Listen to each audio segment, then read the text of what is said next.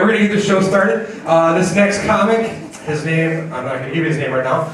I'm going to give you what he told me to tell you about it. He is fresh out of prison. He assaulted a clown with a baby stroller, but he has done his time. Ladies and gentlemen, the very funny Chris Holiday.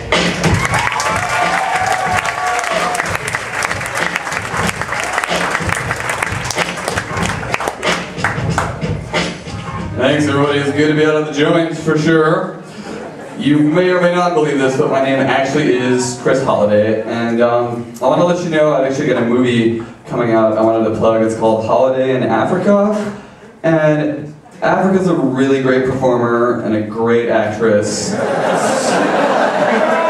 Really great chemistry, so watch for it. And we're actually filming the sequel, Holiday in Africa's Ass, which is really good also, so keep an eye out. I got in an argument with my buddy the other day. He's like, dude, I have an ass fetish. I was like, no you don't, everybody likes asses. He's like, no dude, I like them big, and I like them a lot.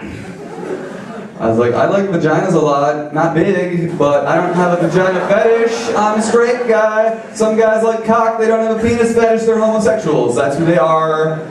It's what they like, and more power to them. He's just like, I got an ass fetish, dude.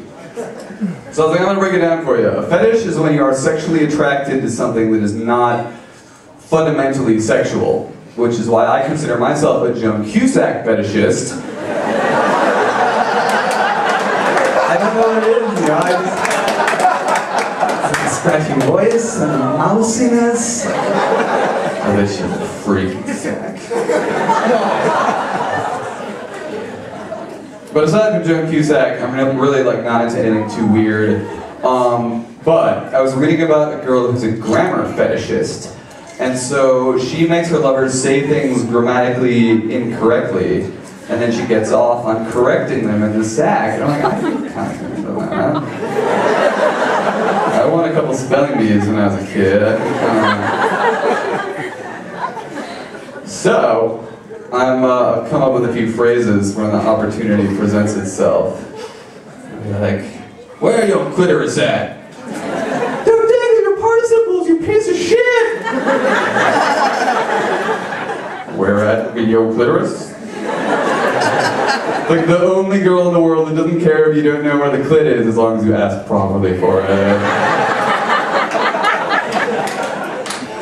I'm gonna bone you good. You're gonna bone me well or not at all, you piece of shit! Well, irregardless, I'm gonna bone you. And then when things really start heating up, I'm gonna be like, girl, I ain't gonna be done till they done with you till you done made cannings on the deuces up in Z. For real. Yeah, untangle that one. I can. Imagine if Joan Cusack was a grammar fetishist. I think that's that she looks like John, kind of. That's probably part of it. Probably a lot of it. I've been really angsty and angry lately, and I don't know why, and it's been coming out in strange ways. I wrote my first angry email to a corporation recently. And I'm not proud, but I want to share it with you anyway. Some of the phrases in it I'm actually not able to say aloud, so I need some help.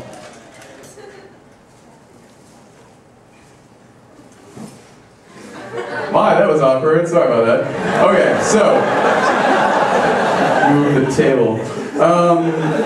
So, subject, this is Live Nation Ticketing Corporation.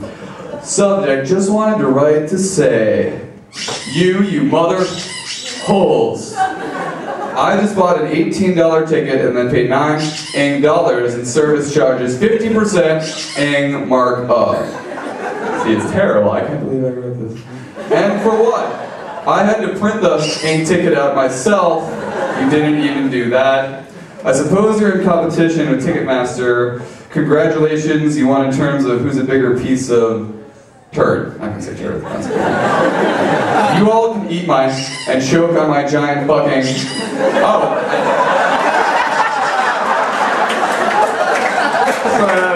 you all can eat my and choke on my giant cock. And if I had my way, I would bend you all over and you with a porcupine while your grandmothers watch. It's terrible. I don't know where it comes from. It's pent up, misplaced aggression. But I feel like I really made, you know, some kind of impact because they wrote me back. They were like, "We will do our best to personally address your inquiry in a timely manner. Please visit our online FAQ at livenation.com/help." So, you know, there you go. It was worth it after all. Any of you guys ride the bus? Yeah, the bus! I fucking love that shit! Woo! I do really like riding the bus because gives you a lot of time to just kind of sit and think and like wonder about stuff. Like I wonder, like, if you took a vagina and smushed it right up against a frozen flagpole in the winter, like would it get stuck?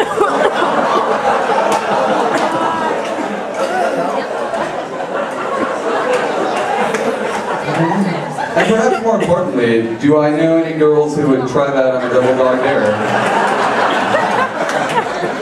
No. That's horrible.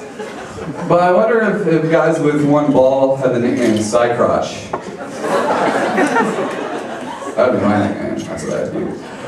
I was wondering, I used to wonder what happens to all the t-shirts that they make for the losing Super Bowl team, because I have to have them already. Like, where are all the, you know, Super Bowl champion Indianapolis Colts t-shirts?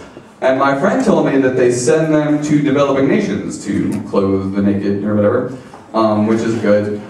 And I realized, like, there's some dude in Kenya who thinks the Buffalo Bills had the greatest dynasty in NFL history. And he's got the t-shirts to prove it.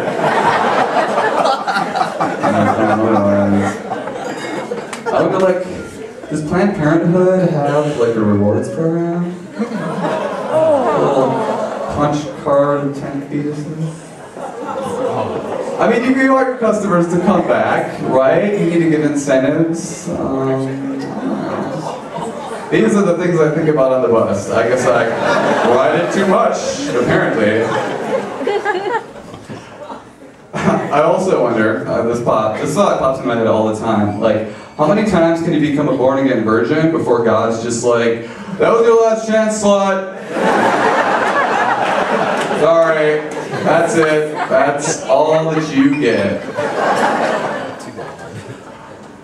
I like dead hookers because they don't get ticklish when you snort coke off their penises.